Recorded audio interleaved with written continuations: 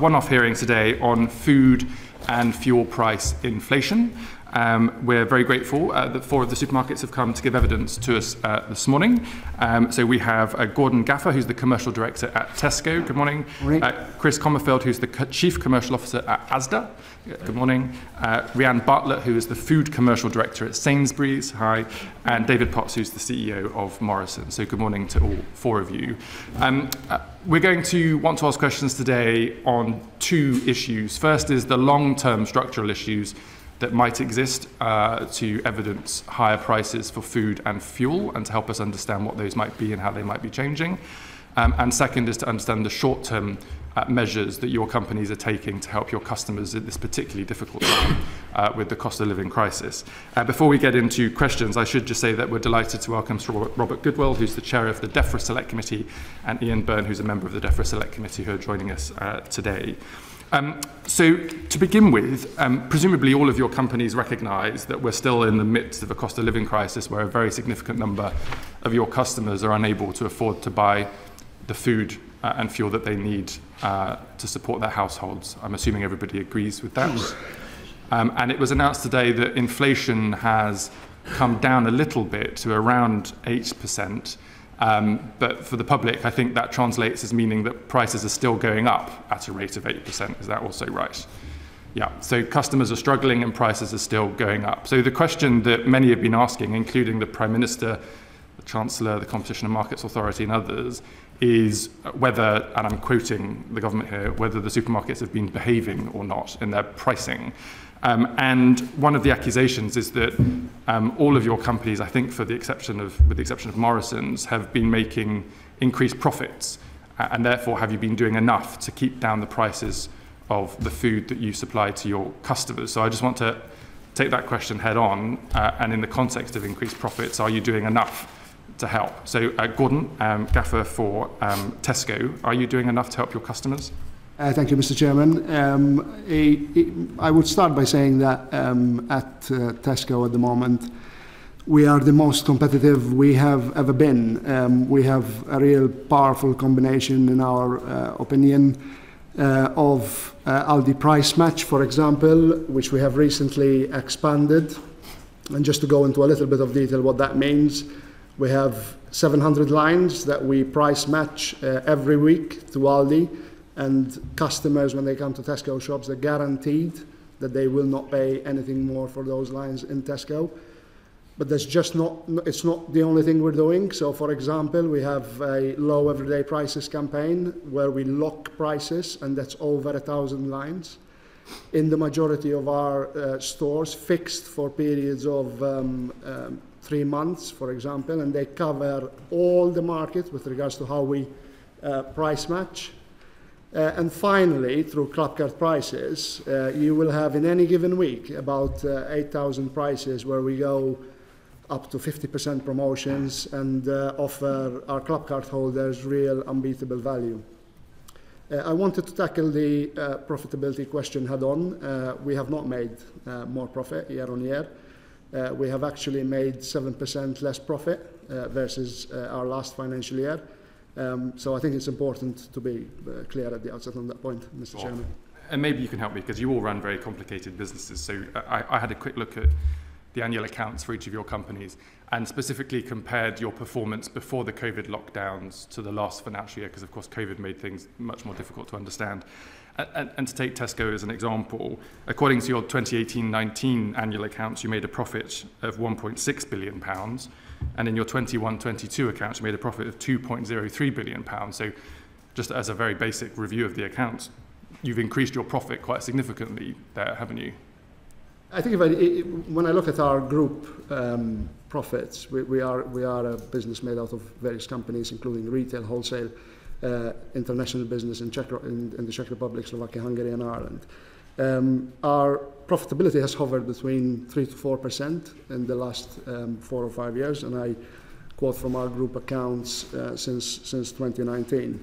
And as I say, the profits year on year for the group business are down.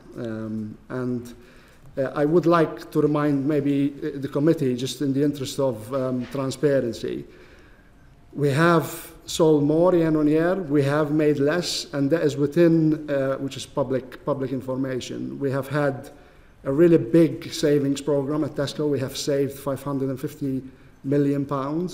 We have given our colleagues 15% pay increase in the last year, 22% over the last couple of years. And if you do the maths, I guess, between what we sold and what we made, it's a significant investment in our customer offer, as well as our colleagues, which we're really quite proud of, actually. I'm sorry to cut in, but the public will just look at the numbers I've presented to you, and your group profits have gone up from before the COVID pandemic to now, from 1.6 billion to 2.03 billion. That's a bigger number. I'm sure there are lots of reasons underneath it, but essentially you've got more cash in the bank at the end of the day based on your reported accounts. And so the question is, why, given the COVID pandemic, the energy crisis, the increase in cost for your supply, the increased cost to your customers, how can it be possible that you're making hundreds of millions of pounds in additional profit? I would reiterate the point, Mr. Chairman. I'm looking at the numbers. Our adjusted operating profit for the group in 2019 were 2.6, and in 2023 they're 2.6 again. So there may be, I don't know, maybe some discrepancies in what we're comparing, but I need to move on, but just so you know, for the record, this is the Tesco PLC annual report and financial statements from 2018 to 2019, where a chap called Alan Stewart, who is your Chief Financial Officer, reported a group statutory profit before tax of £1.6 billion.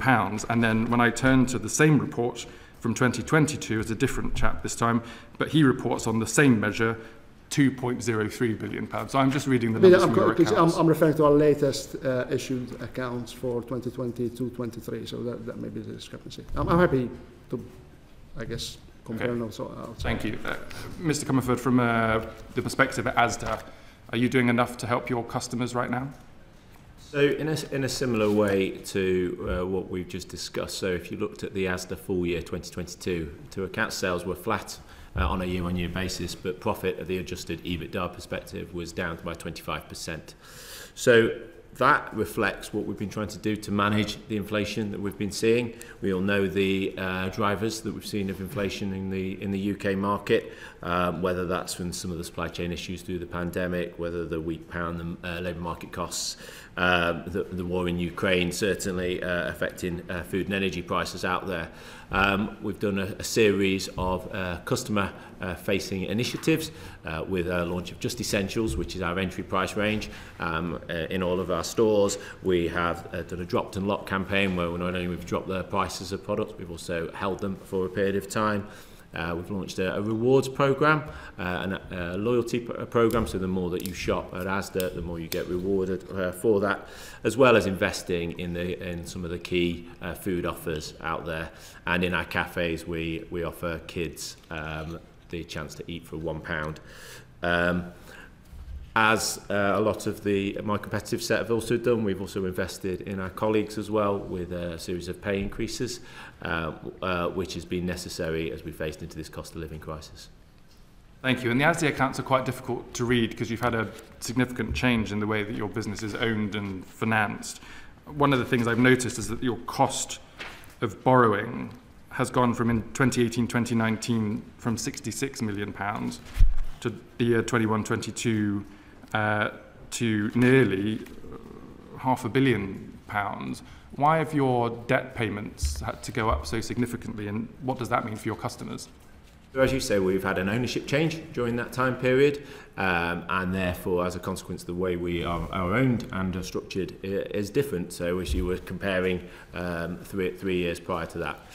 All I would say is, therefore, that bit has then been factored in as we've looked to our business and our accounts, and therefore, despite that, as what you're talking to in terms of the financial structure, we're still investing in the customer offer. That's why we have invested in Just Essentials, as rewards, dropped and locked programs, as well as cafes for our customers. Rhiann Bartlett, coming to you next from a Sainsbury's perspective. Again, the same question. I've just looked at the annual accounts. 2018-19, there was profit before tax of £239 million. 21-22, £854 million. There's been a significant increase in profit at Sainsbury's. Are you doing enough to help your customers? So The first thing we would like to say is we're acutely aware of the impact of the cost of living crisis on our customers and also on our colleagues, and how difficult that they're all finding it right now.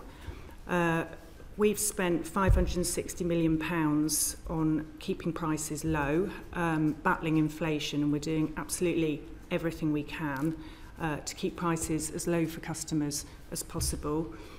Like Tesco and Asda, we have a range of price mechanics and activations that we choose to invest in to help our customers. So we also have an Aldi price match offer. We have about 300 products in that. They're the products our customers buy the most frequently. We've been very choiceful about making sure that that's covering a set of products that are in their baskets week in, week out. We also have price lock and we have loyalty pricing. And in addition to that, we have an economy range called Stamford Street, and we've just brought all of our lowest priced products under one brand so that they're really easy to find. In terms of the accounts that you reference, actually our most recent year that we've just published, we made 690 million. So our input costs are not being fully passed through to our shelf prices. We've submitted lots of detail on that to the CMA. We've had very good discussions and dialogue with the CMA. But we are inflating behind our input costs, and we're inflating wherever possible behind the market. Thank you. And David Potts from Morrisons, I suppose the saving grace is your profit's gone down, not up, from 2018-19 compared to 21-22.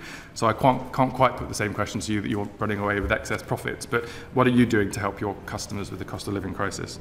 Thank you, Chair, and thank you for the opportunity to be here today. I think it's a privilege for Morrisons, and I'm very pleased to be here in person myself. I think we are acutely aware of the pressure that many millions of ordinary people have come under as a result of this cost of living crisis and food inflation. In particular, I know that since it started, we have donated 4 million to food banks to make sure no one is left behind. In that same period, we've helped our customers by collecting the goods they want to donate to food banks and delivering them there ourselves, a further 8 million, and that does come on top of the 12 million that I know members of the Select Committee will be aware. We donated from the company during the pandemic to food banks. I think as far as what have we done this year, well, so far I reported on Thursday our profits were down 10% half year one as we faced into lower prices. By investing early in lower prices, we are as close now as this company has ever been to Aldi and Lidl prices. And my, I think, final remark would be we have introduced a brand called Savers, which, according to Kantar last week, who comment on the industry on various matters, is the fastest growing sort of fighter brand, the budget brand in the UK this year. And I believe that's because we've lowered prices with a tougher policy for us to get through with those prices of Savers. We've made delivery more attractive, and we've increased the item count to 240 for that items, and we've put them where people can see them and buy them. And so I think it's a very fair question, and there's more we can do, but I'm very confident that so far we're getting at every cost we can in order to put it into prices. Thank you. And then just very lastly from me, all of you are very large employers as well as serving very significant numbers of consumers. And I heard recently, specifically there are Asda employees, but I'm sure it applies in other supermarkets, of employees having to go to the food bank to pick up the free donations of food they'd stacked in their own supermarket because they can't make ends meet. So I just want to ask each of you very quickly whether you're a living wage employer. Gordon? We are, as I said, we are really quite proud to have given a 15% increase to our colleagues. I would like...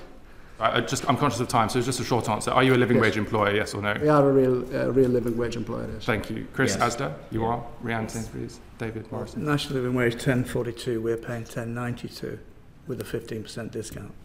Okay. Okay, we're going to move on because I'm conscious of time.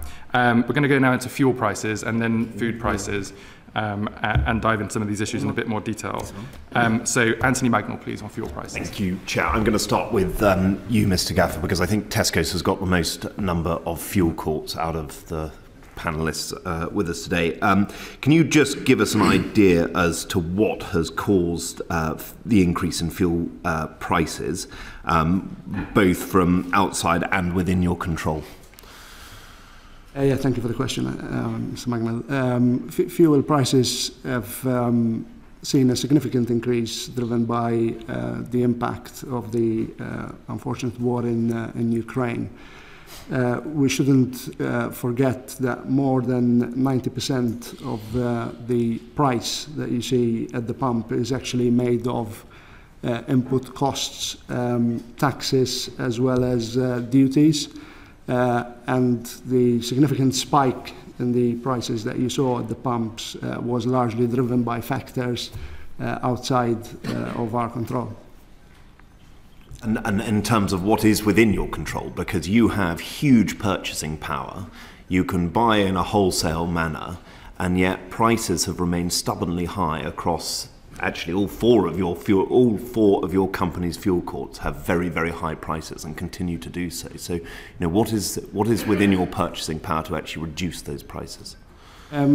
It's probably important to point out that prices have reduced very significantly, I would say. If we compare from January till now, I believe the current average is around 16 pence per litre cheaper than what it was at the time. And again, versus the peaks that we saw last year, from memory again, we're about 28% cheaper at the pumps for motorists. We do buy from 8 different suppliers. We uplift from over 30 different locations. And we're quite proud of how we buy and how we make sure that what is within our control, which is fairly limited, I would say, because you have to refer to the Platts price on fuel as the key input raw material, and a significant chunk of that price is duty and tax. In fact, 53 pence per litre is still duty, plus you have VAT at 20% on top. I mean, I don't take much comfort in the fact that you're saying that the prices are down from a very, very high level in the first instance. I think consumers are wondering why they still remain incredibly high, and I think there is also huge concern around transparency within the sector. I know Mr. Gullis will come on to this, but actually take Northern Ireland as an example, where there is greater transparency around fuel prices, and the RAC is reporting that actually there's a significantly lower price offered to consumers as a result. Can I ask, I'll start with you, Ms. Gaffer, because I'm sorry, I'm focusing on you, but I will come to others in a second. But what consideration have you had about actually enhancing that transparency, either in real terms or going on to a Northern Ireland model, where it's a weekly presentation of your figures, which has actually seen significantly reduced prices offered to consumers, and also given the fact that that actually beats any of the points that you've just made around, how you're purchasing and what you're doing, because they've been able to keep it consistently low through the pandemic and through the fuel crisis as well. First and foremost, I start by saying that we do compete locally, and our pricing policy is structured to compete locally, and we're really keen to make sure that we stick with it. We are a retailer in Northern Ireland. We have 19 sites, so we are part of Northern Ireland and how we deliver fuel to motorists over there. Sorry, can I just jump in there? So can you give me a comparison right now for what you're charging for petrol and diesel in Northern Ireland versus what you'll be charging in England? Because presumably you're part of that transparency system. So, as I say, we do price locally, and within the Tesco policy we have a spread of about 10 pence per litre, which we try not to deviate from. Let's not forget fuel pricing is very volatile, and at any one point you could have locations that would be within that spread. On your question specifically around transparency, I would like to remind the committee we do put our fuel prices outside each of our locations. We display them on big screens, and we're very open before you drive into a Tesco versus maybe one of our competitors. And just to answer specifically the question, On transparency, we would welcome more transparency on price and fuel. We have no objection whatsoever to transparent prices. In fact, we would welcome the system that is in Northern Ireland, where you can go online and compare. It is not something we would be against. I mean, I just make the point, I don't think it offers people much comfort to say you're advertising what the price is outside when they have very little options to be able to get, well, precisely as Ms Hunt says, which you have to show those prices. But if you have little alternative, it makes no difference. I think the consideration has to be, how do you ensure that you collectively, given the fact that you are the biggest fuel court owners, or one of the biggest groups of fuel court owners, are actually competing at a price that is fair and reasonable to consumers? Yeah. And fair and reasonable pricing is at the heart of the Tesco operation. Just in terms of options, Tesco has 511 petrol fuel stations out of about 8,300 in the UK. So market share with regards to sites is about 6%, but actual share with regards to volume is 16%. And we think because we have busy sites and convenient locations that are competitively priced, motorists do reward us with their business. I mean, I'm going to thank you very much for your responses. I'm going to just quickly ask you, if I may, Chair, would all of you collectively be happy to enter into a model that is absolutely akin to what's being done in Northern Ireland? Sorry, Mr Gallis, I'm stealing a lot of your points, but would you all be happy to enter into a system that would actually provide better live priced fuel price transparency? Mr Comfort, a yes or no would be very helpful in terms of time, and I will come back. Okay, in which case, then yes, absolutely. Yes. I think anything that can benefit consumers we'd be happy to look at. We certainly have some work to do then on our side on this. Could I come to you, Ms Butler, which is, what are you expecting to actually, in terms of bring down prices and create more sort of price stability within your market, and what you're able to offer consumers? Yeah, so pricing today has actually returned to pre-Russia-Ukraine war pricing. So that's a good thing. We've been through a year and a bit of very deep instability in supply, which you will have seen. And that has stabilised over the last number of weeks and months. And so we now sit at 140, around that level, which could be compared to more normal levels. The way that we price petrol is also locally. That's how the market operates, and we aim to be the cheapest or the second cheapest in all the catchments that we operate in. We run out of about 300 catchments, and again, as you're aware, the CMA have been looking in a great deal of detail at this market. It's been a very productive process. We've engaged closely with them.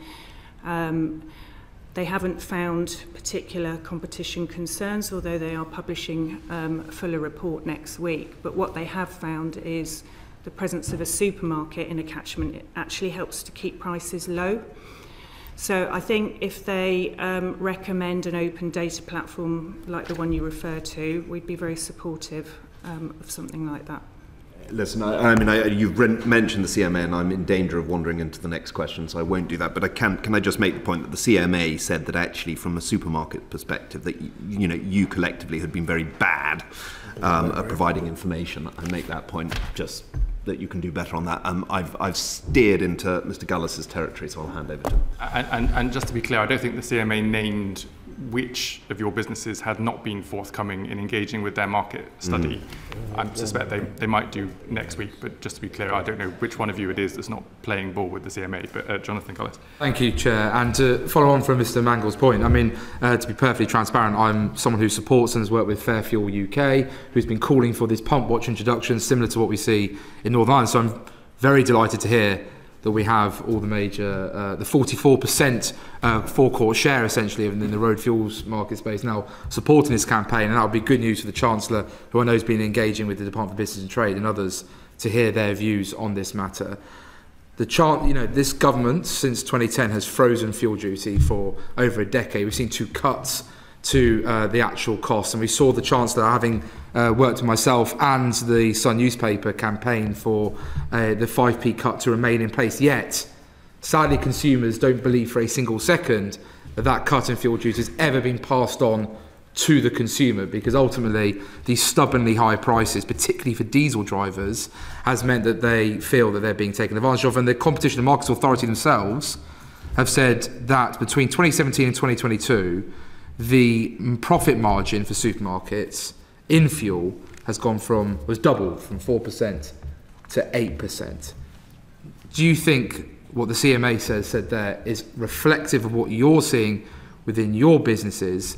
And do you see, or can you explain why customers didn't see that 5p cut in fuel duty and the continuation of that scheme passed on into their pockets? If I start with you, Mr. Potts.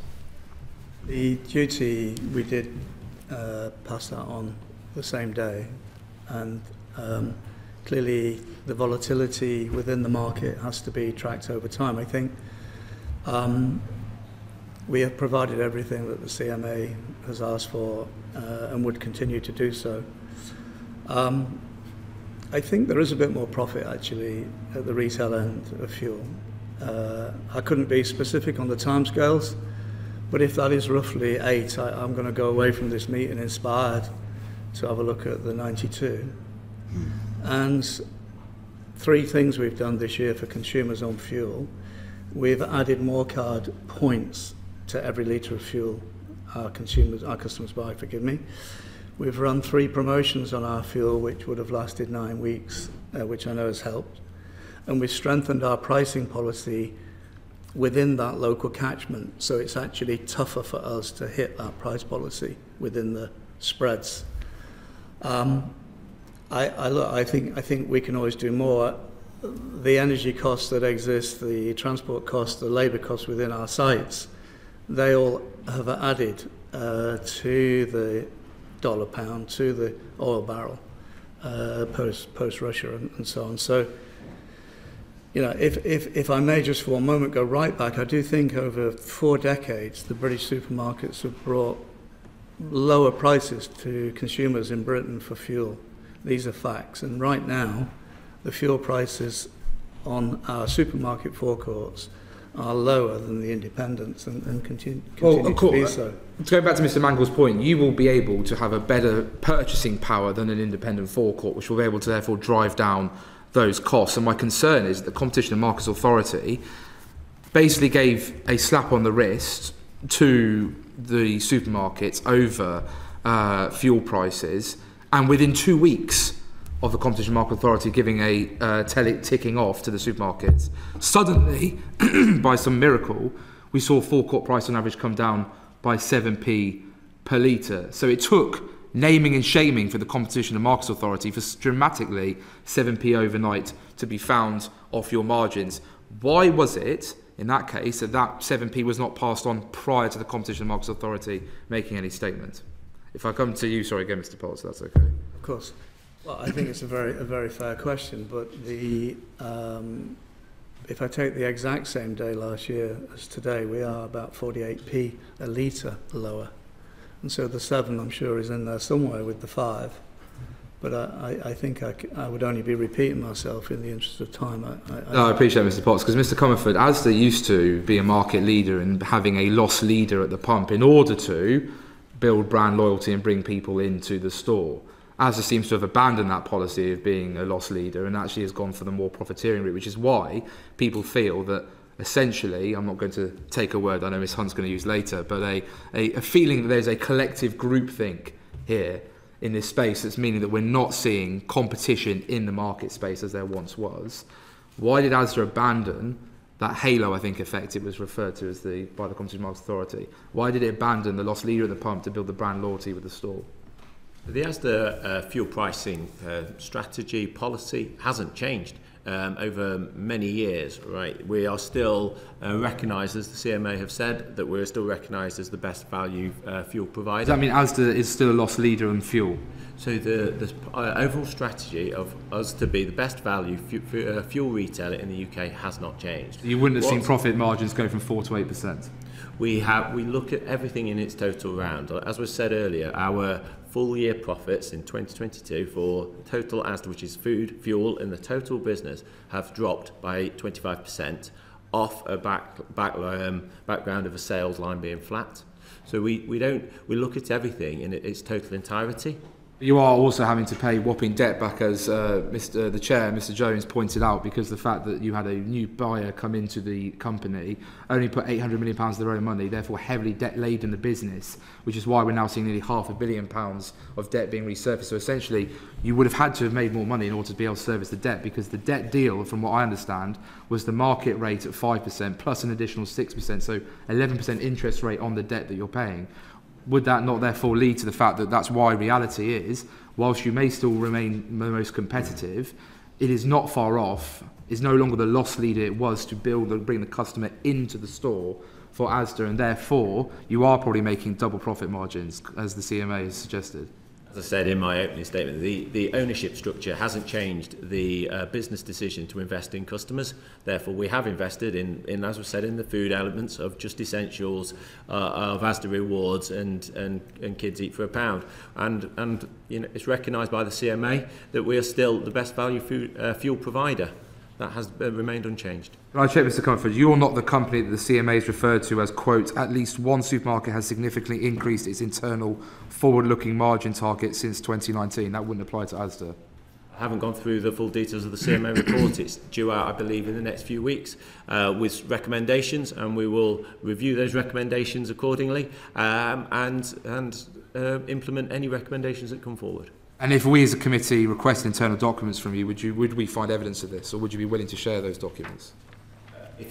I'm sorry, I missed that bit. If we as a committee ask the internal documents, would we find evidence of this? All of our documents have been submitted. The CMA have everything. We have fully engaged with them on everything. I have been to the CMA. We've had the conversations. They have all of our documentation. If I come to yourself, Ms Bartlett, and then and Mr Gaffer, on the 27th of March 2023, the CMA noted that the average diesel retail margins were more than 3 times the size of average petrol retail margins, at over 23 pence per litre compared to 7 pence per litre. I say this obviously refer to my interest. I'm someone who drives a diesel car, Chair, so I'll put that on the record. But do these figures align with your own, or have your margins come down since? If I start with you, Ms Bartlett, then you, Mr Gaffer. So pricing today, as I said earlier, is 141 and 140. So whilst in this kind of format, I can't comment specifically on margins for individual products. I wouldn't be allowed to do that. What we have seen through a very volatile period is finally some stability. So wholesale prices have been highly volatile, supply has been highly volatile. It's been one of the most difficult years, I would say, to operate in this market. It's also a market that's in steep decline, so volumes are reducing as people electrify their vehicles. And so we are managing a situation for customers as best as we possibly can, trying to keep prices as low as we possibly can, which is what we have always done. We've always had the same pricing policy to match at the local catchment area. There was a period of time where diesel and petrol prices were further apart than they've historically been, and that was fairly short-lived. You say about electrification, Ms Bartlett, coming down the track. So what's the plan? If more and more people electrify, is the long-term plan that forecourts will disappear from supermarkets, or are we going to keep prices high to actually make up for the loss in customers who will charge at home?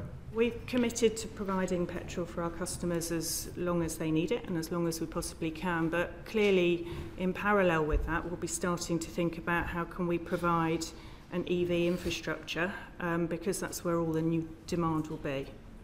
Mr Gaffer, sorry, if I come to you as well, please, on the first question, which is obviously about the margin on diesel reportedly now being around 23 pence per litre compared to 7 pence per litre. Does that match with what Tesco is seeing? Not at the moment. I think as I said earlier, we do price in each and every local area, and we do look every day at 8,000 sites and make sure that we are competitive. I actually want to say specifically on diesel, we did step out of our price policy, and we believe to have let the market down to make sure that we gave, as soon as we were confident that the volatility which we have experienced, which has been really quite tremendous in petrol pricing, as soon as we were confident we could do so, we went and led out and reduced prices outside of our policy pretty quickly to make sure that we could return value. You would disagree with the CMA, who in May said that they felt diesel prices, quote, remain elevated, end quote, even though wholesale prices of diesel have been falling since the start of 2023. I think in any particular week there will be volatility and there will be variations. It's important to look at the return that we make on fuel over a year. And as a Tesco business, as I said earlier, 4 pence in every pound is what Tesco makes from our operations. There will be volatility, even up to, in its peak, it was even up to 10 pence per litre per week that we were seeing, which was quite significant and very difficult to deal with, to be honest. Because, Chair, my last point before I surrender my time is just that my concern is that the Chair has clearly pointed out from the accounts that profits have gone up to above what they were pre-pandemic levels overall before tax. And you're all saying it's not coming from the stores with people buying food, so therefore it must be coming from the fuel court. Because otherwise, I don't really see how, in Tesco's case, you're making £400 million more pre-tax in 21-22, I think it was, Chair, you referred to, compared to 18-19. It just leaves me baffled, but I'll hand over to you, Chair. We'll have to keep that as a comment, not a question, I'm afraid, because of time. Just very lastly, Mark Pawsey, and then we'll come to food prices. Oh, thank you, Chair. I wanted to stick with the CMA report, if I may. Do each of you agree with the assertion of the CMA that there is evidence of retailer margins increasing on fuel over the last 4 years? That was evidence that the CMA gave before this committee only a couple of weeks ago. Do you agree with the CMA, Mr. Gaffer? We are one of the retailers that has really collaborated. Mr. Gaffer, have the CMA got it right or got it wrong? As one of the retailers that has extensively collaborated with the CMA, that would be representative of what we have seen, yes. Oh, sorry, is that a yes or no? Have the CMA got it right or got it wrong when they say that retailer margins have increased? If you allow me, I can't comment specifically because we are on a panel. Let's move on to Mr. Comerford. Are the CMA right or wrong, sir? The CMA have all the information. We've shared everything with them. All we're keen to see is the reports, the output of their study, which will be out in a few weeks' time. So they're wrong in suggesting that there's evidence of increasing retailer margins? I haven't seen the report yet. Ms Bartlett, are the CMA right or wrong? I don't know what other retailer margins are, which is absolutely as it should be. So your retailer margins are unchanged. We will need to wait for the report. So the CMA are wrong, in your view, in their assertion that there is evidence of rising retailer margins. CMA are the only ones that can see all of the information, so we need to wait for them to. So you accept what they're saying? Yeah, when they come back, Mr. we will Potts, absolutely. Where are you on what the CMA are saying? Well, despite it being the lowest margin category in the store, as I said earlier, I think to a colleague, forgive me, I think there is a bit more profit on fuel in the industry. The CMA have got it right? Correct. Brilliant. Okay, and one of the things CMA want to see is more competition in the sector, and they're talking about perhaps, you've already told us about putting the price on the forecourt, which I think is an obligation anyway, but how about things like readily providing your information to apps so that consumers can determine where the lowest price is? I mean, would anybody take an initiative on something such as that? Mr. Gargaff. As I said earlier, we welcome, honestly, price transparency in the sector. And if we need to submit information in an app or a website like there is in Northern Ireland, we would be happy to do so. And have you got any other ideas as to how the market, consumers can know more, how the prices can be made more competitive? I think digitisation and app and usage of and pricing being visible online it happens in food retail now, where when we have strong promotions, I'll give you a very practical example, Hot Deals UK will show that promotion and customers vote for it as really something that they like. And we welcome that because it shows to customers online where there is good value in the market. Okay, any of the other eyewitnesses got any suggestions as to how we can communicate more effectively prices to consumers so that we get better competition in the sector? I think the proposal is an open data app that includes drive times and the potential cost of travelling to any particular location if you put your reg in, and we'd be very supportive of that kind of initiative. And Mr. Potts, would you support that initiative? Well, consumers are very savvy. I've not seen that change. And I think I said earlier, we're very happy to look at anything that drives a better deal for consumers, including fuel.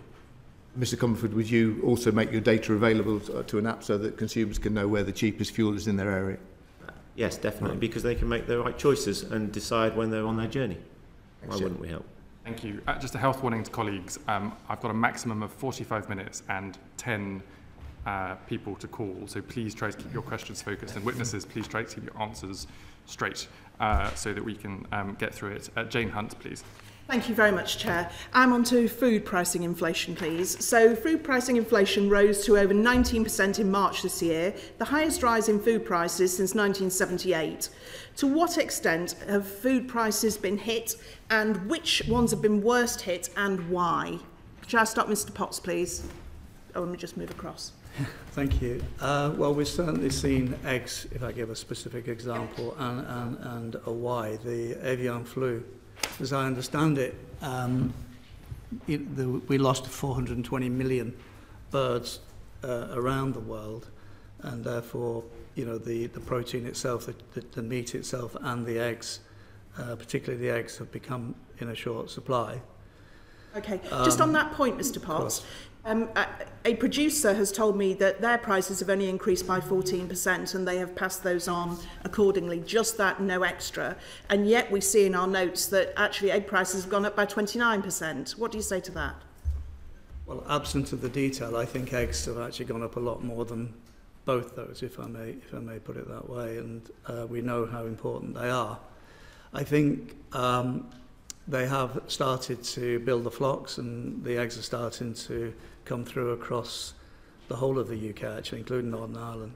And so I am hopeful and expecting to see a gradual normalising of the egg price. I think the other example would be pork, where a sort of almost an oversupply of pigs led to a sort of reduction in the rearing and the finishing of pigs across the world, just at a time when sort of demand was going up, and that has put what is relatively a cheap meat, a very important protein, of course, put that under pricing pressure.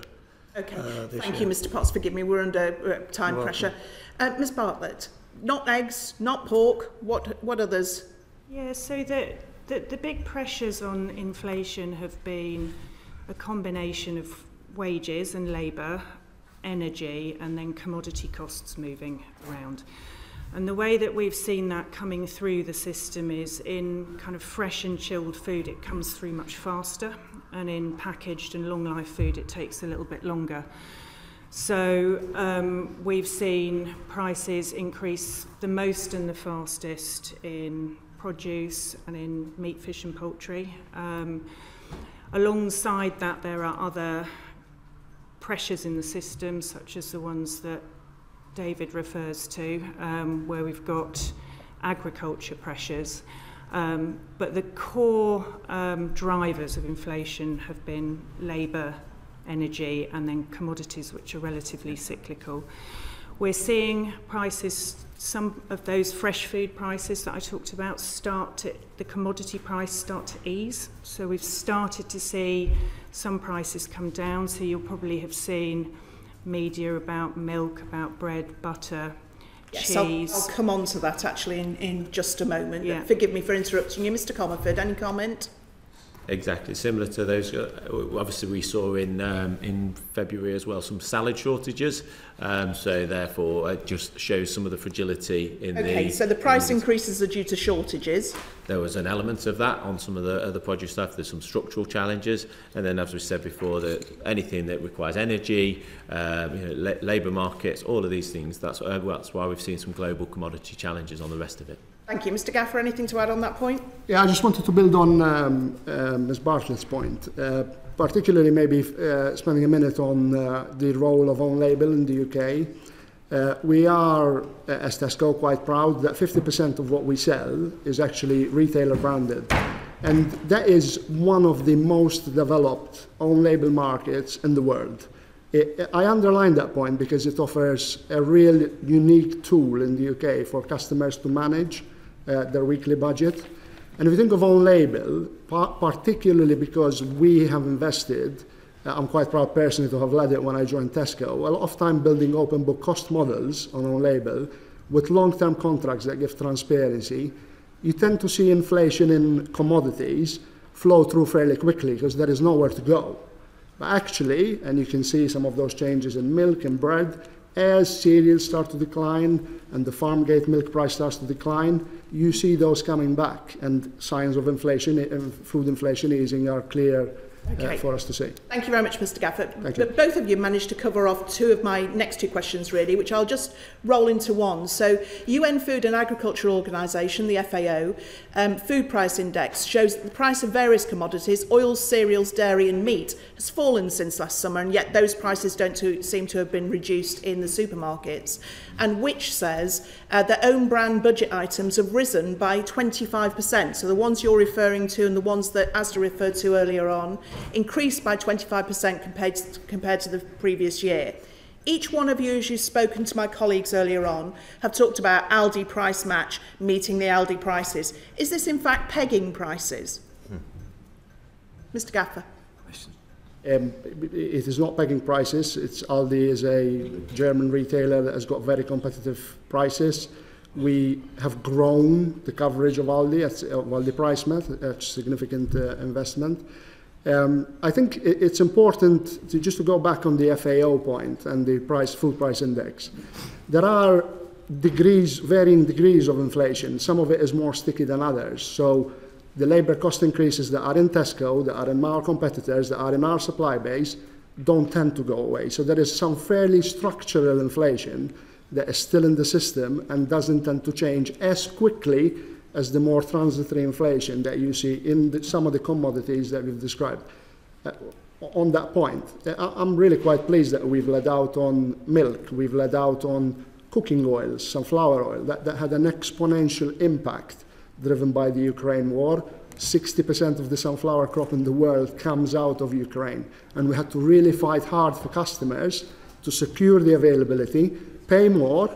But now that actually the situation has eased and more sunflower is coming out, you can see, and we've gone down and we hope to do more as more of that transitory deflation comes through, or reduced inflation comes through. Thank you, Mr. Gaffer. So, Mr. Comerford, I'm a capitalist in a free market economy, but is this actually free? It is what, free? The pricing market within the supermarkets. There are a small number of you. In 1978, there were many, many more supermarkets. I remember because I'm that old. I was around at the time. There are very few supermarkets now, and you each talk about Aldi. Are you in fact a cartel? The UK retail market is the most competitive market. I've worked in Central Europe, I've worked in Asia as some of my competitive set, and this is strange today alongside a table who I compete against on a day-by-day my teams compete against. We are trying to do our best customer offer to grow our market share.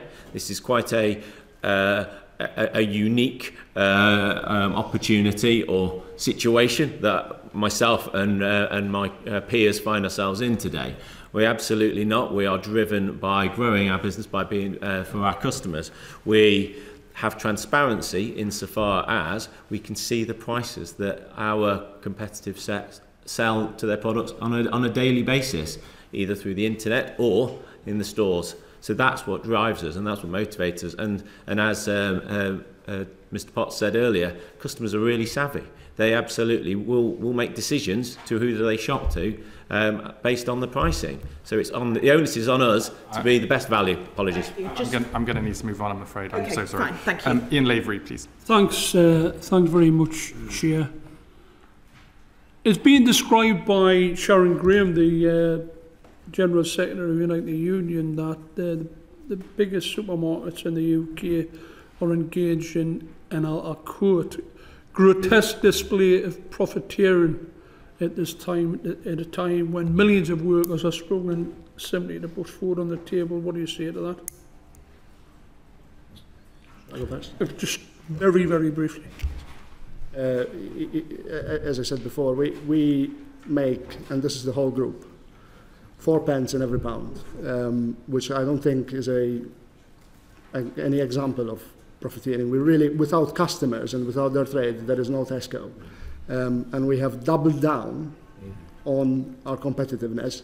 And genuinely, as we've said recently in our quarterly update, we are the most competitive we have ever been. We monitor our prices weekly. I get a price index against the whole market, and it's the strongest it has been. A significant investment for colleagues, for customers, and working collaboratively with suppliers.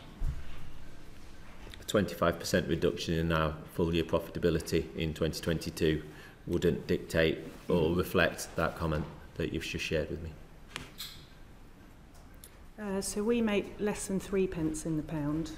We've also seen profits step back, and as I said earlier, the input cost pressures that we've had have not been reflected in full shelf edge prices. So we're doing absolutely everything we can. We really understand how much customers and also colleagues are struggling through this crisis. We're doing absolutely everything we can to make sure that we're helping them. Thank you. Well, I mean, I agree with you that the most important thing we can do for consumers right now is to find ways to lower prices. Yeah, I'm not seeing any evidence that the industry is less competitive than it ever was. And I think the answers earlier to profitability probably underline that, actually. Yeah. Well, I'll come on later on this morning with regard to the profits. So I'll not like ask any questions on that. I find that absolutely staggering. But I will come on to that later on this morning.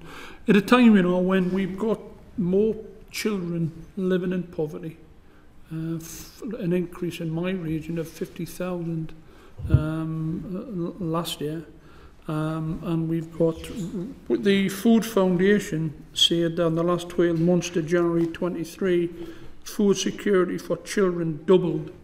To think that the top supermarkets feel as if they're doing the right thing, quite frankly, is really concerning. Is profit and risk in the supply chain fairly shared by the food producers, processors, and supermarkets, particularly in a high inflationary environment and following external shocks such as major weather events or wars? So we sell both branded items as well as own label items. And I said earlier, on label, we tend to have longer term contracts, particularly in fresh foods, that really work on pricing collaboratively with our suppliers. And I want to go back to, for example, the point on eggs. We have paid 28 million more in support to the egg industry last year. As Mr. Potts said, we have supported the pork industry as well. So I'm quite proud, being in Tesco, that for the 7th year running, the Advantage survey, which is an industry survey, has placed Tesco first with regards to supplier satisfaction about working with us. It's not easy, but I am quite proud of that because it signifies how we want to work with our suppliers and how we do work with our suppliers. Yeah, so look, well, our relationship, and I believe we have positive working relationships with our suppliers. I've known them over a long period of time. We work with them, we review their costs, we review where they're seeing commodities in a similar way. Our relationship is also very closely regulated, quite rightly, by the Grocery Code Adjudicator, who I believe you're seeing shortly. And therefore we work with them, and they know they have a vehicle to talk to. If they don't share things with retailers, they have another vehicle, another route through as well. Thanks. Can I ask another very brief question? In the Tesco Express, Sainsbury's Local, etc., the satellite supermarkets, do you sell your own brand, or do you sell your own brand plus saver items in these type of outlets? The start of the. Well, we're new to that game. And convenience stores, having just taken McCall's out of administration, we're just busily rescuing those jobs in that business. So I'm very happy to look at whether we can get, particularly in this moment of high food inflation, whether we can get some of those sort of fighter brands that I described earlier. So you're not putting the we've just we weren't in that section. If I just spend one few seconds, I want to just make one point, which was your earlier question. We, despite being the smaller company on this panel, we are British farming's biggest single supermarket customer. And we are, I believe, the second biggest food maker in Britain, despite being the smaller supermarket chain. So we believe very strongly in British food security, which is why we only stock 100% British food coming from beef, pork and lamb. I just thought that point ought to be made. Yeah. You're welcome. To answer your point on risk and reward, we work very closely with our own brand suppliers. So in many instances we have open book cost models, and that's one of the reasons why inflation moves more quickly, inflation and deflation, when you operate that kind of model, because the retailer shares and takes lots of the commodity and labour, energy pricing risk. That's not the model with brands, as you would expect. So with brands, we've got no transparency really about what their input costs are, and so it's a different kind of conversation. To the question on convenience stores and how we range them and what we stock in convenience stores, so there's lots of own brand in convenience stores. There isn't as much of the economy brand, which is what I think you were referring to. Most of our convenience stores are in city centres and they serve a lunchtime mission or a dinner for tonight mission. So we have 30,000 products in our big supermarkets. We have 5,000 or 6,000 in a convenience store, and so we're very constrained on space. So we range for the mission that the customer is shopping that store for. Most customers do their full shop in a supermarket and not in a convenience store.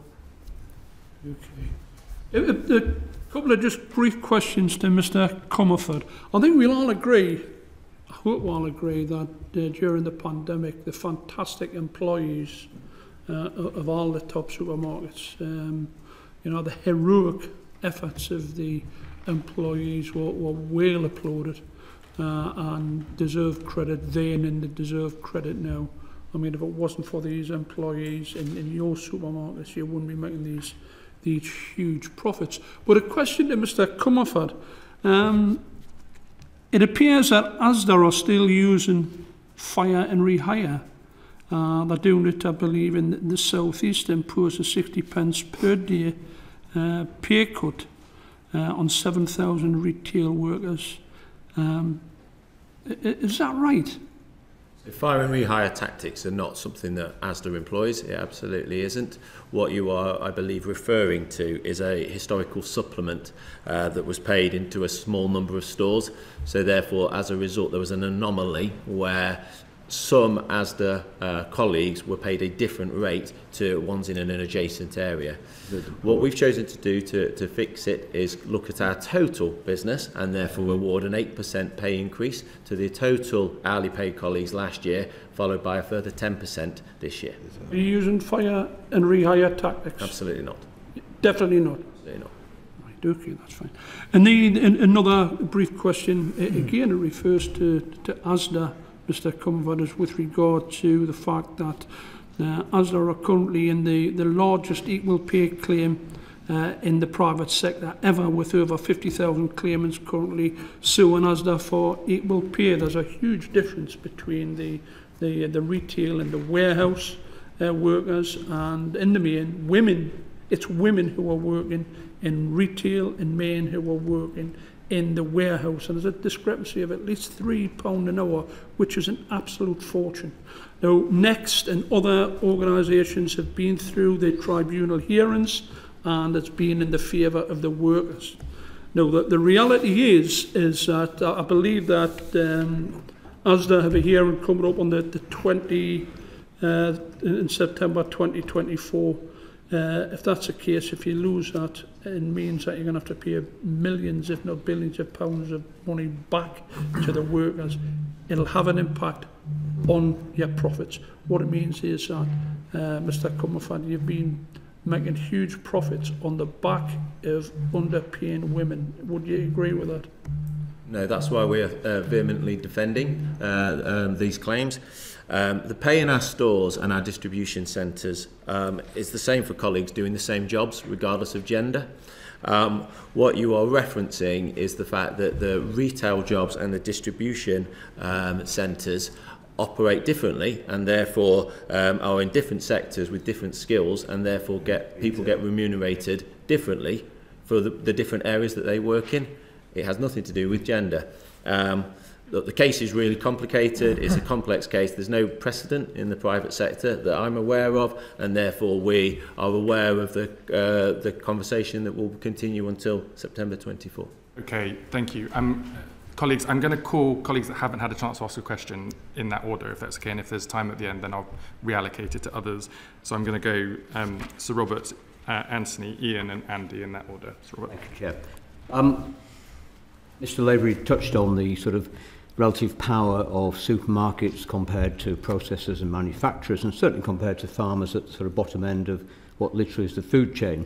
And I'd like to direct my question to Mr Gaffer. Mr Potts talked about what happened this time last year in the egg market, and although bird flu did have an impact, only about 0.25% of the chickens in this country were affected. I mean, geese, turkeys, it was carnage, but what we did see, we saw the price of chicken feed doubling following the invasion of Ukraine. And when the packers came to the supermarkets and said, look, you're going to have to do something, otherwise we won't have any eggs by the autumn, the supermarket said, basically, no, we've got a contract. You can supply at that price. And what happened then is that as the sort of 13-month cycle of laying hens came round, a number of producers either retired or didn't fill up their sheds. So come the autumn, there weren't any eggs and you had to ship them in from Italy. So do you think in their quest to actually absolutely drive down prices, sometimes the supermarkets lose touch with the reality of producing food and say, well, you know, we don't care. You know, these farmers are going to lose money. They're going out of business. We don't care because we can sell eggs cheaply today. Whereas in the case of pork and eggs and broilers, actually the long-term effect was not to the benefit of your customers. Thank you, Sir Robert. I am the commercial director for packaged food, so I don't look after fresh. However, I do have a little bit of knowledge, having worked in some fresh departments, so I'll answer to the best of my knowledge. We have, as Tesco, we have never shipped any Italian eggs. We have no intention to ship any European eggs. We are committed to 100% British first and foremost. And this was in my time actually setting up our commodities team, as we call it, where we opened up, and I believe we were leaders in the industry, open cost models with our egg as well as chicken suppliers, where we go all the way up to feed and transparently make joint decisions with our packers on when to buy that feed. We've done 5-year contracts on areas like eggs, for example, which is a big commitment, but we recognize is required. Our commitment to British eggs, fresh British chicken. I think that was the problem. There were long-term contracts which didn't take account of the short-term fluctuations in on input. Tesco specifically, those contracts, again, to the best of my knowledge, are transparent and do vary on feed, because we go all the way to looking at wheat pricing and soya pricing with the packers and determine when we should buy together. And as I mentioned earlier, last year we paid 28 million more to the egg industry to support those really hard times that you refer to. You think maybe there could be more collaborative working, say following the example of McCain Foods, who actually contract with their farmers based on the price of fuel, machinery, all the other inputs they need? Do you think maybe we need a little bit more collaboration rather than just, you know, your guys with their sort of red braces on in your purchasing department crushing people trying to supply you?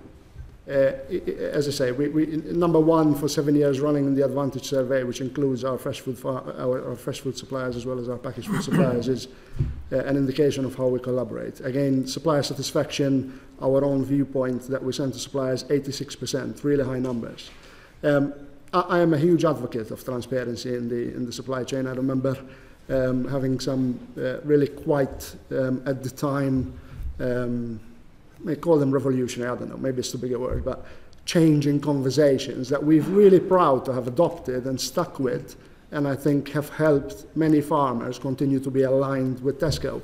Let's not forget the Tesco Sustainable Dairy Group, which has been in place for more than 10 years, We believe, and it's there to see, we've paid more than 300 million to those 500 aligned farmers that are specifically dedicated to Tesco, 500 million more over the lifespan of the Tesco Sustainable Dairy Group. I've visited quite a few of those farmers. They're really proud, and we're really proud of working with them. And we have more sustainable groups that are and have launched. So more transparency is not something that we're against with our suppliers at all. Thank you. Maybe to Ms Bartlett, there's been some speculation about a possible statutory or voluntary price cap for customers. Would you say that would be workable or advantageous? Well, the way it's a very fiercely competitive industry that we work in, and we've talked quite a lot this morning, haven't we, about how much we're watching and matching each other's prices all of the time. So we're waiting, of course, to hear what the CMA have to say about it, but my observation would be this is fiercely competitive as a market. We're generally considered one of the most competitive food markets in the world. I'm not sure what price caps would add to that process, other than bureaucracy. Where we've seen them applied in France and so on, it can have unintended consequences of selling out and other prices moving up and down around. So I think this market self-regulates to a positive extent, so we wouldn't be in support of price caps. Did you have a similar experience with eggs? Because I mean, this time last year there were 43 million laying birds in the country. By the autumn that was down to 38 million, and that wasn't bird flu, that was just farmers losing money and going out of eggs, despite what we heard Mr Gallus say. Yeah. So eggs is one of the most fragmented supply chains that we deal with. So we've spent the last 10 or 20 years sort of supporting the consolidation of different supply chains so that we can play a more active role in making sure safe and good value food comes through the system. Eggs probably is further behind some of the other value chains. We primarily deal with packers and not with farmers, and I think that's been a problem over the last 12 months or so. We have imported eggs from Italy because we wanted customers to have eggs. We have a policy that we want to be 100% British, but there wasn't the supply, and there hasn't been the supply for the best part of a year. That is coming back on stream now. The suppliers tell me that new egg sheds, there's long delays in planning permissions, so if I could land one ask, it would be for There's plenty of empty sheds up and down the country that farmers didn't fill this time last year and during the summer. That was the problem. Yeah, so the farmers that we're engaging with as we try and get further back into the supply chains are calling out planning permission as something that would help them at this stage. Thank you. Thank you so much. Ian Byrne. Thanks, Ed. I'm going to ask 3 questions, so just yes, no answer. Bartlett's just touched on one when I want to ask, but if you look the images of baby formula milk and locks, it haunts me, I hope it haunts you. In light of what the IMF reported today about profiteering causing inflation, would you, like your counterpart in France, cap or support capping essential items, Gordon? Yes or no? No, yes or no, I've got no time. You can't compare France to the UK in my view. No, you can, yeah, when you've got baby locks around formula. I'm asking a question, can you just give me an answer, yes or no, would you support? We don't believe price caps. You don't believe it, Chris? Would be helpful. Don't support price caps, David? Presumably no. Yes or no, David? Well, I'm just checking in on the question, right? Yeah. Do you support price caps on essential food items like baby milk, which are now locked? In other words, I would say competition leads you to the right place, actually. Okay. The industry requires volume, and you'll see it come. Right, okay. So moving on to, in light of where we are with the huge public health crisis we face from obesity, a lot of it's down largely to ultra-processed foods. Do you support the government's decision to delay a further 2 years to October 2025 the introduction of volume price promotions on food high in fat, sugar and salt? Yes or no, Gordon? We're not. No, yes or no, Gordon? I think you need to explain. We're not doing any... Generally, we haven't got the time. I'm agreeing with you, but we're not doing any high agree with the government's position? Salt and sugar multi-buys. We have said no from the outset. So you don't agree with the government's position, Chris? Look, I'm fine with the government delaying the... okay, you agree with it, Ryan? We haven't run multi-buys on HFSS products since 2016. Okay, so you don't agree with it. Well done. David? Yeah, I think our job is to execute government legislation, and that's what we'll do. Okay. So, are you, again, yes or no, are you promoting fresh fruit and veg to the same extent as food high in fat, salt and sugar? Gordon? What's the question again, sir? Are you promoting fresh fruit and vegetables to the same extent as you're promoting food high in fat, sugar and salt? So we believe that fresh food should be as much off promotion and competitive at everyday low price as possible. Listen. When you walk into our stores, you see fruit and veg promotions and... Yeah, we do. Yeah. We do, absolutely. Great stuff. David? Yeah, we give it away even, so yeah. Okay, so the last question. Do you agree with the Food Minister that obesity can be successfully tackled primarily through just informing customers? Gordon? Just informing customers about... the effects of obesity instead of actually bringing in measures to tackle it. The nanny state. Not sure. I think it needs more than that. I think the helping customers with healthy, sustainable choices, whether that's what we can do to help reformulate products, is why wouldn't you do policy. That? Pardon? Or government policy? Well, then I would agree with anything that helps customers reformulate products for them. Yeah. We supported HFSS. It's just a frustration that only one of the three elements of the policy has actually been implemented. So we've relayed all of our stores, but the multi-buy component, the advertising component, isn't in place. And I think on its own, location of products probably isn't enough to make a difference. Very good. David? Well, I'm thinking it's a big question. We are opening in food desert, fresh food desert places by buying McCall's. You'll have seen it in Liverpool, I think, actually. Yeah. But yeah, we'll do everything we can, right? Thank you. Thanks, Chair. Thank you. Just very, very quickly, Rhiannon, you said that Sainsbury's had put a voluntary ban on high fat, sugar and salt multi-buys, but there's some evidence to suggest that you are price discounting for your loyalty customers for HFSS products. That's right, isn't it? Yeah, that's correct. So we run promotions, but we don't run multi-buy promotions. Okay, thank you. Anthony. Thank you, Chair. We've touched on convenience stores a little bit, the smaller model, but I want to just touch on them again. I think between the four of you, you've got about 3,500 convenience stores, the absolute lion's share with you, Mr. Gaffett, and Tesco.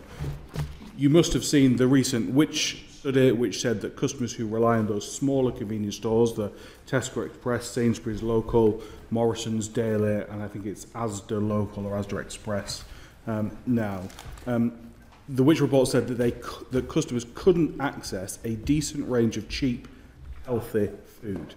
Would you agree with that categorisation, Mr. Gaffett?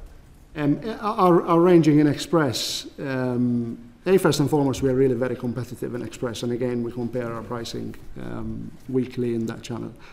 Our ranging in Express is based on customer insight, and we do make really careful choices because there's a lot of brands that we range in Express that are very important to the customers that shop locally in those stores.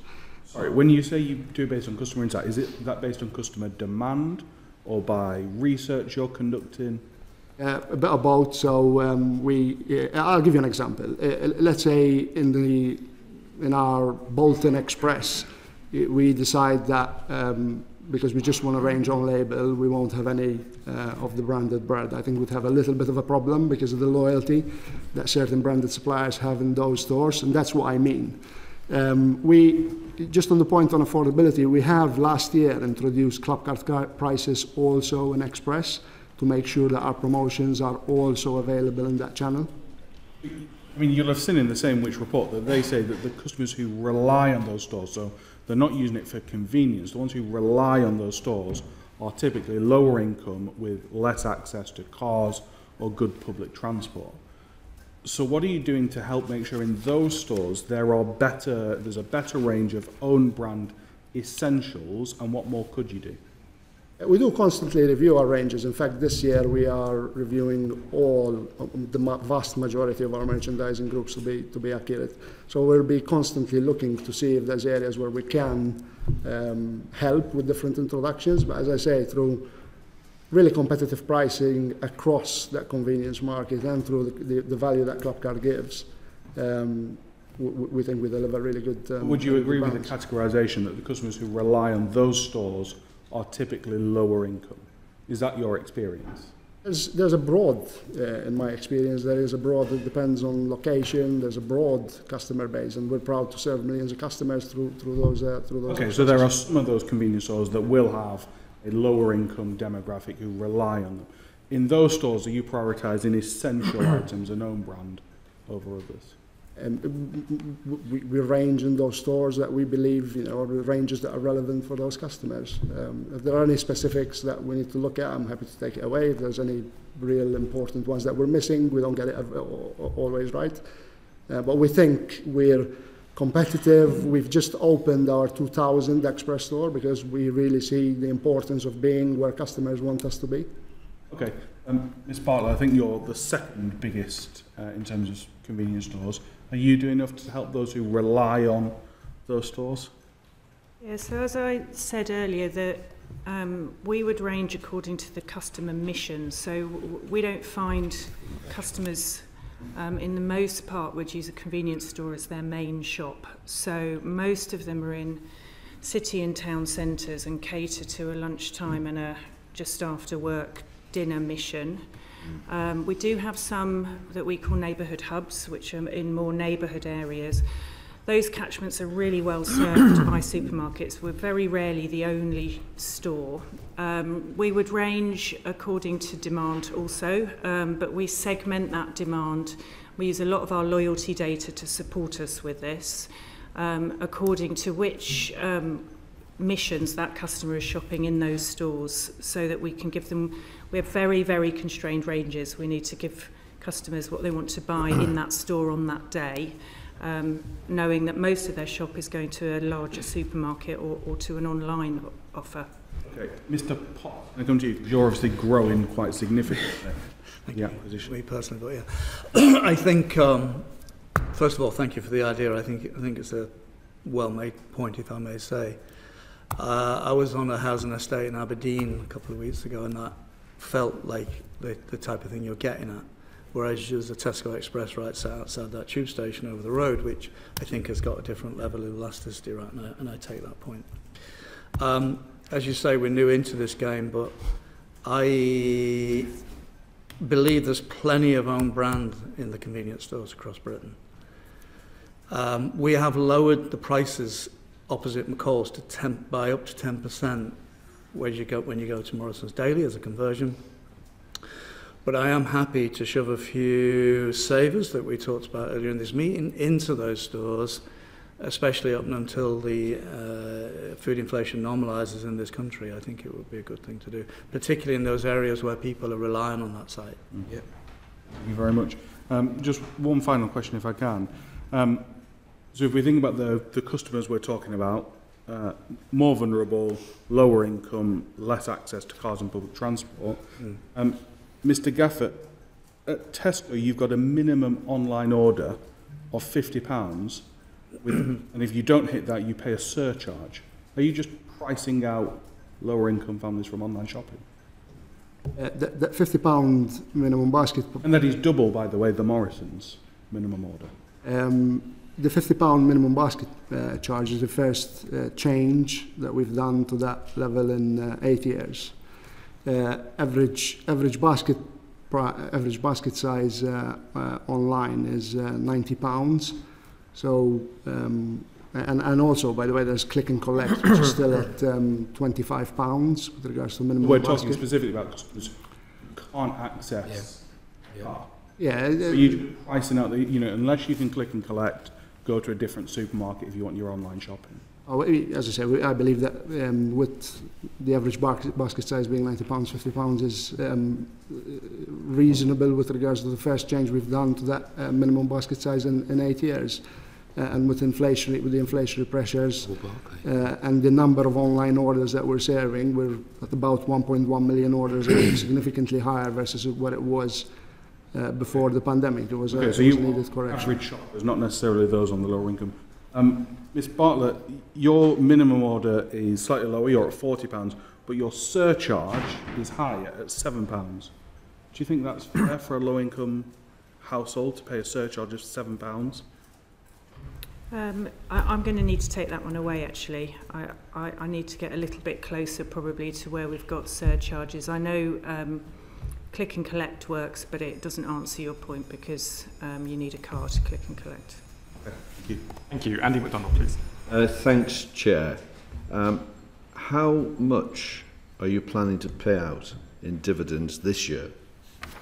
And how do these figures compare to the dividends paid out to shareholders over the last 5 years? What's that? The Tesco dividend is 10.9 pence, which is flat year on year. Mr. Comerford? Privately owned. We haven't announced our dividend yet. That's coming up very soon. We've currently got no plans to pay any dividends this year. Oh, right, okay. Well, I've got something in front of me that tells me that the Tesco and Sainsbury's annual report and accounts show that you plan to pay £859 million and £319 million in dividends in 2023. And that, according to Unite, that's your highest common dividend since 2015. And that's higher than last year. In 2022, Tesco paid out £31 million in dividends, and Sainsbury's paid out dividends of £238 million. Do those figures ring true with you? For Tesco specifically, we paid last year 10.9 pence, and we're paying this year again 10.9 pence. We shouldn't forget many of our shareholders are also small retail shareholders that do rely on dividends. And many of our shareholders are actually colleagues of the business as well that do supplement their income with the dividends that the business pays out. Do you want to respond on Sainsbury's behalf? We're expecting to announce a dividend that's roughly flat year on year. Okay. That's really interesting. But can I come back to you, Mr. Gaffer? We have got figures in our brief that shows that the increase in share dividend has increased by 89% since 2018-2019. Is that something that you would recognise? Is it accurate or in the area? I haven't got the 2018 number with me, but I am the commercial director for packaged food, so I can give it to you, Mr. Gaffer, if you'd like it. Tesco 2018-19, 5.8 pence. Tesco 22-23, 10.9 pence. Thank you, Mr. Chair. I think it's important to remember that at Tesco we have been busy restructuring the business and making sure we rebuilt a little bit to make sure that we are the best for customers throughout the last 8 years. And the growth and dividend progression reflects the growth of the health of the business to make sure that Tesco is in a sustainable place to be able to serve as many customers as we can. Do you understand that you have said this throughout this morning's session, that the focus is upon customers, to delivering the best outcomes from them? I'm putting to you figures here about the dividend payouts, which tends to suggest that the focus is elsewhere, and that really does really impact upon people. I think it's been said before that this business isn't about selling food; it's about making money. I think one of your predecessors said that some years ago. You've talked about it being fiercely competitive, but it's obviously fiercely profitable as well. And can I go on then just to look at, I'm looking at Sainsbury's annual report and the chief executive, I think that's Mr. Roberts. He's paid almost £4 million in bonuses on top of his salary. And I'd really like to know how you justify that in the midst of a cost of living crisis. I think if you look at Mr Roberts, that's 4.9 million, £408,000 a month, £94,000 a week, £2,298 an hour, and workers are paid £11 an hour. I mean, you know, how is that justifiable when the people who work for you and the people who come into the stores are suffering from a grotesque cost of living crisis now? How can that possibly be justified? Well, as a listed company, you'll know that all of our board directors' salaries are published. They're set by the REMCO. I don't sit on the REMCO. I don't have any remit over setting any of those salaries, so I can't really comment any further on that today. Do you not get the point that, you know, this discussion is couched around a cost of living crisis, and yet, you know, I've got to say the chief executives across the board are in the same ballpark in terms of their pay. Do you not understand how that sits with the general public, that these sorts of wages are being paid, and you tell us that your purpose is to provide the most reasonably priced food for your customers, and yet dividends are paid out and these salaries at this level? Does that not chime with any of you? Can make football tickets cheaper if they pay the players less. No, that's just absolutely, utterly staggering, quite frankly. Chair, I just want to finish with a point that my colleague Mr Lavery raised about Asda in the South East. And I ask you, Mr Comerford, will Asda commit to collectively bargain on paying conditions for its retail workers, the majority of whom are women? Will you commit today to collective bargaining? So what we will do... Recognition of the GMB and collectively bargain with them over these matters. We have an open relationship with the GMB. We speak with the GMB collectively and together, and we speak with them frequently, and we will discuss anything with them. Will you collectively bargain with them? Will you enter into collective bargaining agreement with the GMB? As Chief Commercial Officer, stand here today, I can't commit to that, but absolutely, I will take it away with my team, and we will discuss it at board level. Thank you, Chair. Thank you. We've timed out, unfortunately, but we may have to come back to some further questions either in subsequent written form or maybe in further hearings. And I know our colleagues on the EFRA committee are looking at the structural issues underpinning food price changes as well. So I look forward to the evidence that your organisations give to them. And of course, we've got the CMA reports coming as well, which may be a reason for us to come back to you. But thank you to all four of you for this morning. We're now going to do a very quick changeover and welcome in the Groceries Code Adjudicator, Mark White. Thank you very much. Thank you. Thank you.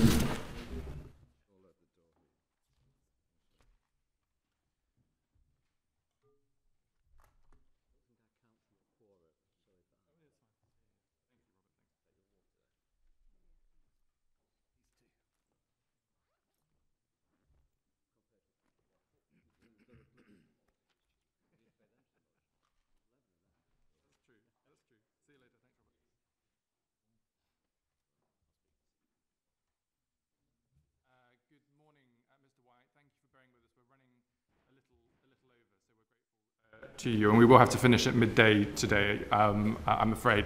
The first question, just for the record for people watching, could you please explain what it is you and your organisation does? Indeed, thank you, Chair.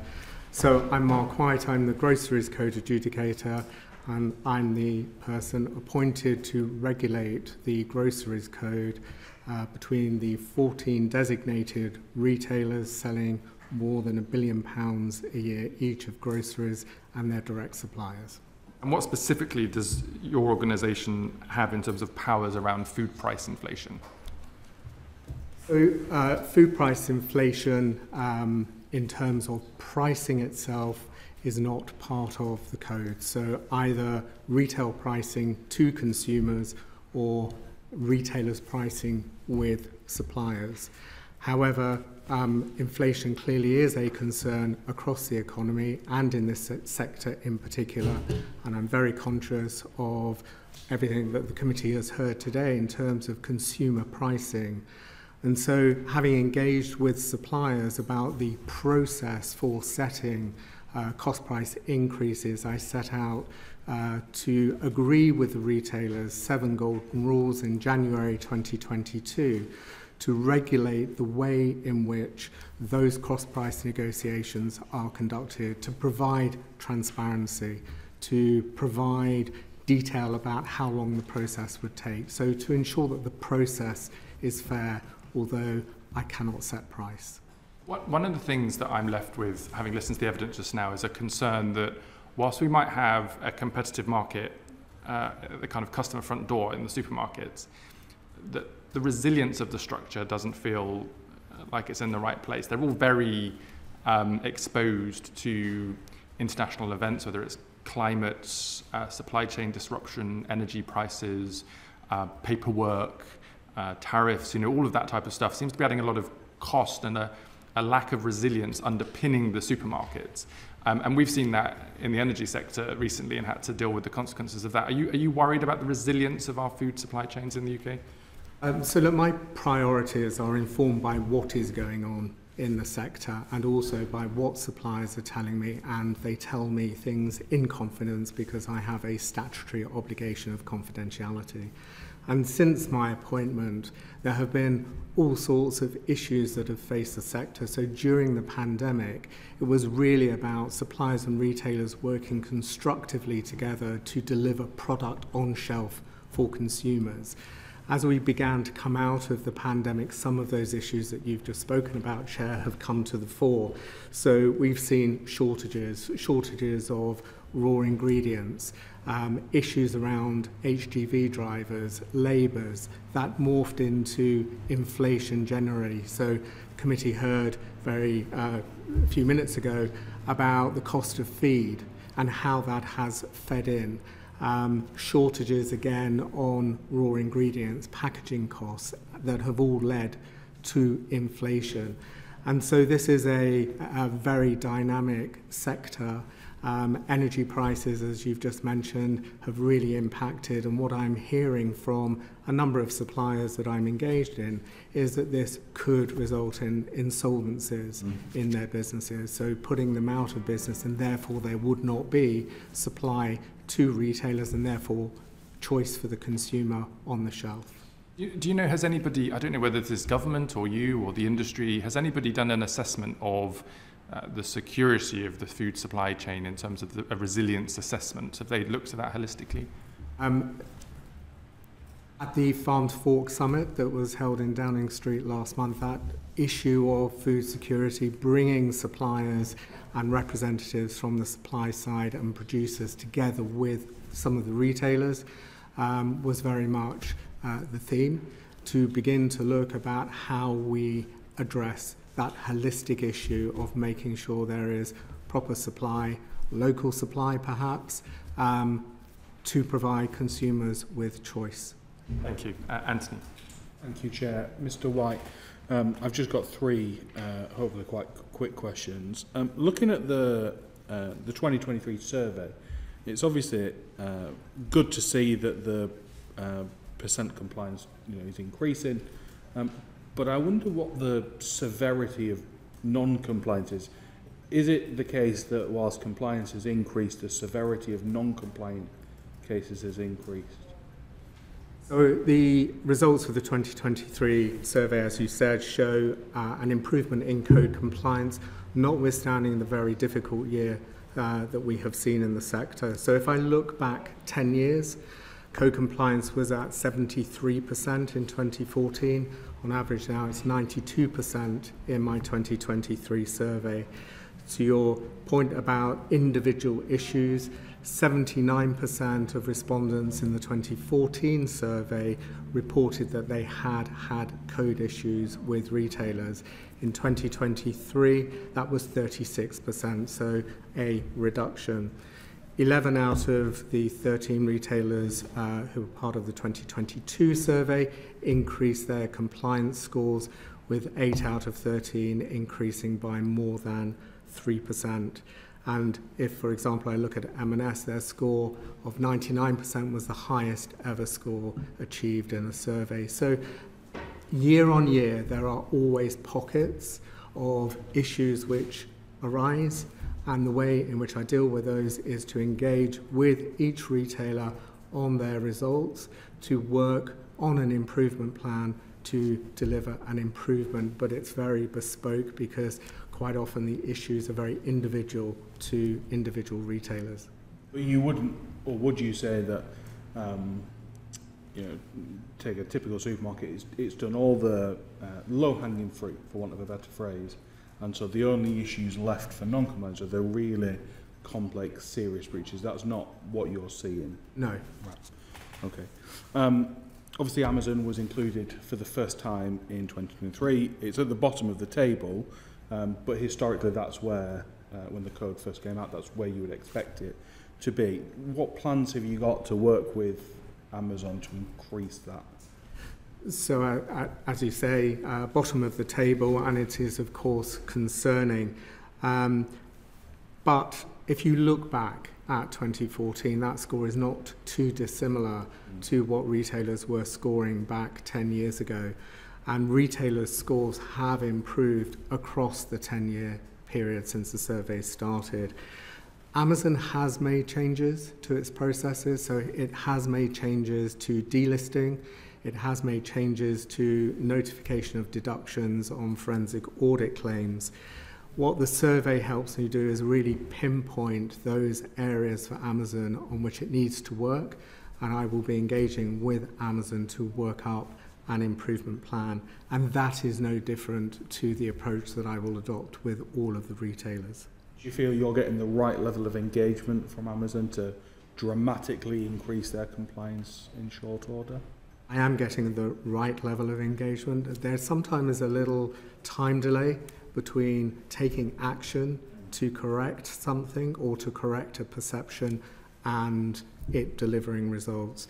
I would very much encourage Amazon to look at its communication to suppliers, to really tell them what it is that they are doing to change. And of course, if I may use this opportunity to remind suppliers to please come and talk to me if they are experiencing issues with Amazon. I have an absolute obligation of confidentiality. Have you seen leads me on to another point, have you seen a significant increase in the number of suppliers coming to you since Amazon was brought into the code? So at around the time of designation, which was in March 2022, there was an uptick in the number of suppliers coming not just to me, but also going to the co-compliance officer at Amazon. So I very much encourage suppliers to go to the co-compliance officer to raise issues. But then that plateaued and has come down. Okay, thank you. I just want to turn very briefly to indirect suppliers, such as dairy. I just want your general view on expanding the code to include them. So I recognise that such a change would be welcomed by some primary producers. Primary producers provide me with very detailed and very useful insight, and I don't differentiate in my engagement with suppliers between indirect and direct, because as far as I'm concerned, all of their information is very helpful.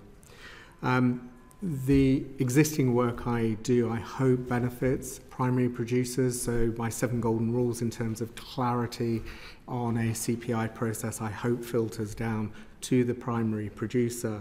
And my interventions with retailers, so asking them to have buyers enroll for 2 years to improve their understanding of the category.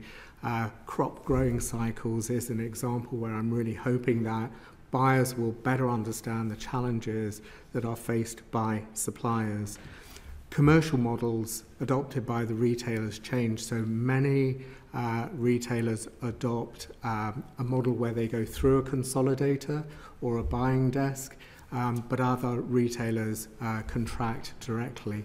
Today's primary producer is tomorrow's direct supplier, and a little bit vice versa. I think that any changes to scope would require an examination of whether the powers that the GCA has are appropriate for a wider scope. We'd need to look at resourcing. At the moment, I'm regulating a relatively small number of retailers with a relatively small team. If that were to change, I think that we would just need to understand what the financing implications would be and how the operating model for the GCA would need to be adapted to ensure that it was both effective and efficient. You could see a benefit to bringing it into your remit, providing you are resourced appropriately to do so. Indeed, but I think the assessments would need to be done first. Thank you. Thank you. Andy? Yes, please, Chair. You mentioned the word power, which interests me, because you've talked an awful lot about engagement and encouragement, but there's a power imbalance, isn't there, between retailers and suppliers here, which is fundamental to this. We heard from the EFRA chair that people risk going out of business, and you said it yourself, Mr. White, about and those goods not being on the shelves. So, is there something to address there fundamentally in this relationship, and what sort of work do you think would be needed to be done to correct it, if indeed you think it does need correcting? So the code exists to address that power imbalance, as identified by the Competition Commission back when it reported in 2008. And at its heart, it is about transparency in the relationship. It is about not transferring unexpected costs and risks to suppliers. And I think that fundamentally it works. But I should say that a number of retailers do say to me that there are several suppliers to them who are exponentially larger than them. And so the power imbalance isn't always necessarily retailer on supplier. Sometimes we see it the other way around. But what's the proportion? Is it more retail, more supplier, or is it invariably retailers with power and suppliers with not?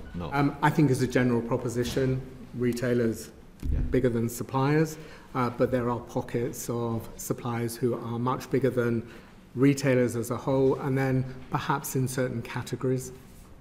Thank you. There's been a coup. Thank you very much indeed. Ian. Thanks.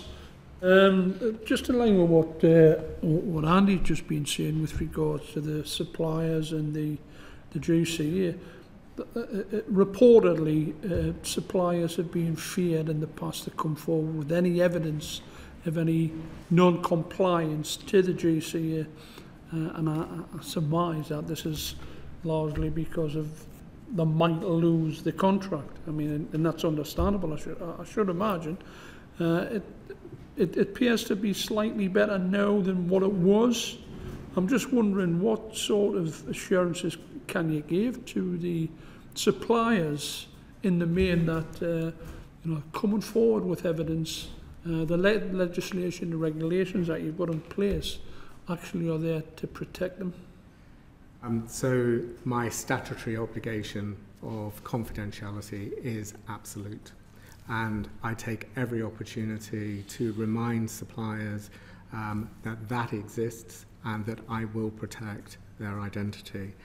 But I have worked with the retailers because I recognise this issue, and I secured the retailers' agreement in 2021 that co-compliance officers at the retailers will listen to the concerns of all suppliers on a confidential basis, so effectively extending my confidentiality obligation to the retailers and to pass control over confidentiality to the supplier. So it is up to the supplier to decide when or if it is comfortable with information being shared further within the retailer organisation. Earlier this year, I extended that CCO confidentiality commitment with all of the retailers agreeing that suppliers would not face any negative consequences should a supplier come to a retailer to report a code issue. So no retaliation, no negative consequences, and then that is being policed within their organisations. In 2021, I set up a completely anonymous 24/7 Tell the GCA reporting platform. It's available in numerous languages to enable overseas suppliers to contact me. And it enables those suppliers who still do not wish to come to me and tell me their name to report a practice or an issue completely anonymously. And I make it known to suppliers that I will meet them in any way that they feel comfortable, be it online, be it face-to-face, telephone, email, however they wish to engage, and reassure them of that obligation of confidentiality that I have. Thanks. Thank you. Mr. White, I think you sat through the first session and heard the answers from the supermarkets. Do you have any reflections on their answers to our questions? I think that what I heard from suppliers as inflation began to take off was the difficulty of penetrating the retailer organisations. Who do you speak to? How do you get a cost price increase agreed? And I think the sheer volume took people by surprise. Hence, I worked with them on the 7 golden rules to improve the processes. And I think that whilst retailers' answers to cost price increase requests, as shown in my 2023 survey, are not always the answers that the supplier wants, the processes now are much smoother. I think they've understood the volume, they've organised themselves to make sure that they are able to touch the data that they need in order to make their decisions. And I think we heard from Ms. Bartlett about potential for inflation to have plateaued. That doesn't mean prices are going down, just going up less fast, but then perhaps coming down. And I'm keen to make sure that my 7 golden rules and those principles that we've established work on the way down as they did on the way up. One of the interesting changes in the supermarket market is the change in ownership structure.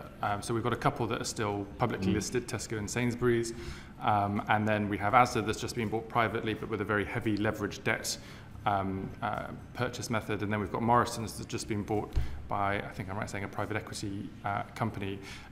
Do you have any early signs that the change in ownership or corporate governance is affecting the behaviour of the supermarkets in any way? No. Not yet. Okay. Super. Anything else you wanted to say to us before we wrap up?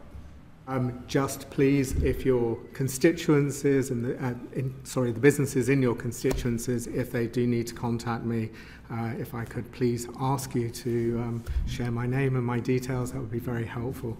I'd be very happy to do that. Thank you for bearing with us today, and sorry that it was so short at the end, but we're very grateful to you. We'll now call the session to an end. Order.